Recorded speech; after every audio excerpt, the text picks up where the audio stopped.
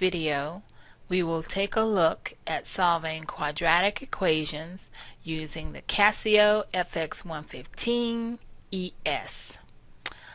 Okay, first of all, you want to make sure that your quadratic equation is in standard form, and that's written here: ax squared plus bx plus c equals 0.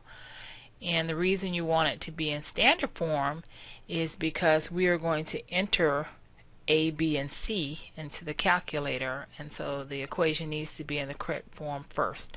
Alright, so let's take a look at problem number 1. Solve 8x squared plus 189x minus 72 equals 0. As we can see, the equation is in this form. So I have identified a, b, and c. A is the coefficient, or the number in front of x squared. B is the coefficient of x, including the sign, so positive 189. And c is the constant term, including the sign, so negative 72. Keep in mind that the buttons I'll select over here on the Casio are listed here on the paper. Alright, so the first thing we want to do, after making sure the calculator is on, of course, is select mode 5. So let's hit our mode key, and we want the equation option, so that's number 5. And as you can see, you have different equations of different forms listed here. We want the one that looks like a quadratic, so that would be number 3. Alright, so now you are being asked for A, B, and C. So we said that our A is an 8, so we're going to enter in an 8 in the first position, and then hit equals. It moves to the B position. Our B is 189, so we will enter 189, hit equals again. And now it's asking for C. So we're going to enter in negative 72. So here's our negative key here. So negative 72 equals. And now let's hit the equal sign one more time. And our Casio tells us that 1x value is 3/8. Hit the equal sign again, and we get that the second solution is negative 24. So we see in this case we got two rational solutions. Now let's take a look at problem number 2, which reads x squared plus 8x minus 10 equals 0. So we're going to follow the same process. So we're already in mode 5, so we can just hit the AC button, and that takes us back to the ABC screen, so we can go right into entering A, B, and C. So as we can see here, the coefficient of x squared is a 1, the coefficient of x is an 8, and our constant is negative 10.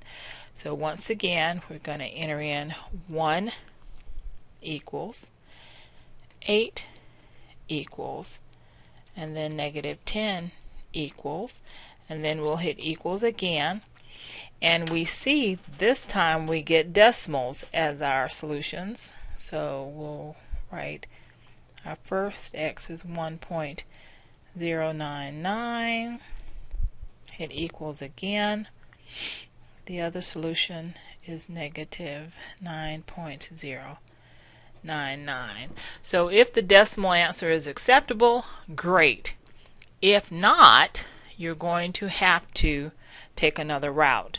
So if you want the exact answer, what we'll do is we'll use the quadratic formula. So in order to use the quadratic formula, we need to switch to mode 2. So let's try that. Let's go mode 2, and we are now in complex mode.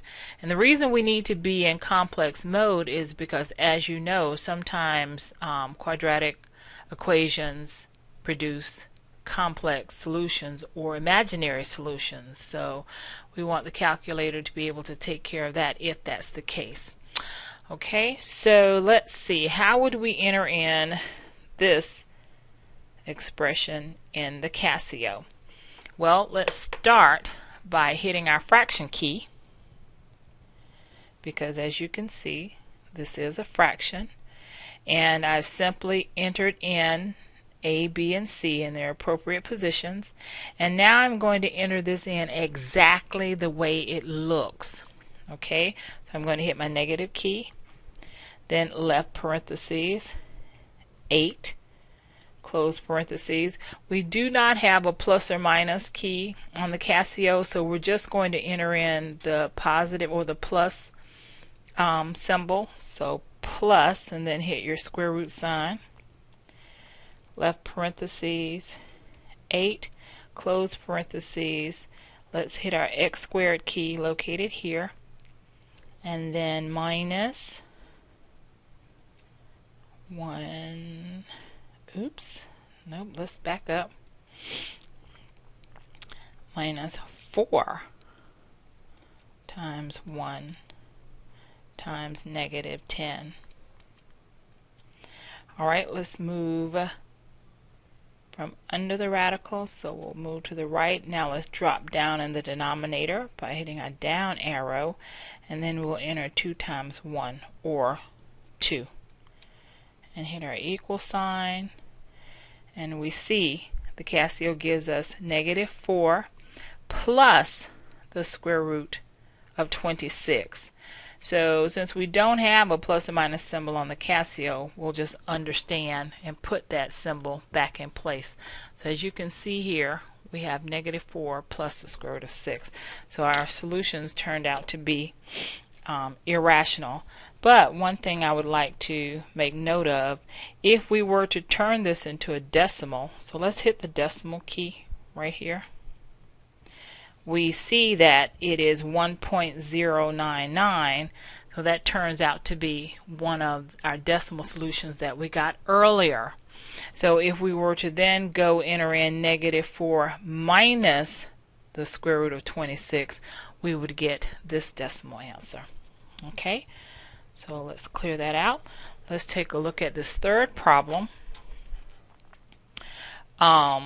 So I deliberately picked this one because what's going to happen here is this quadratic equation will produce imaginary solutions. So let's see what happens when we enter that into the Casio. There we go. Hopefully we can see that. Okay, we've got to switch modes because we want to see what happens when we enter in A, B, C. So let's go to mode 5, and let's select option 3. Okay, our A is 3, so 3 equals. Our B is negative 5, so negative 5 equals, and our C is 4. 4 equals, and then let's hit equals again. Okay, and look what happens. We get 5/6 plus, and then this irrational coefficient of I, but the Casio does tell us that this is an imaginary solution. So what you'll need to do then is get out of this mode and just use the quadratic formula like we did earlier. Okay, because it's not very likely that your instructor is going to accept this answer, but at least the Casio is letting you know that this particular quadratic equation has imaginary solutions. Alright, so let's see. Let's clear out and let's go to mode 2. That's complex mode. Mode 2. Alright, and let's enter in what we have written over here. Okay, so enter in your fraction key so that we can enter in this rational expression, and we'll say the opposite of parentheses negative 5 close parentheses plus square root sign and then we enter in our -5 squared minus 4 parentheses 3 parentheses 4,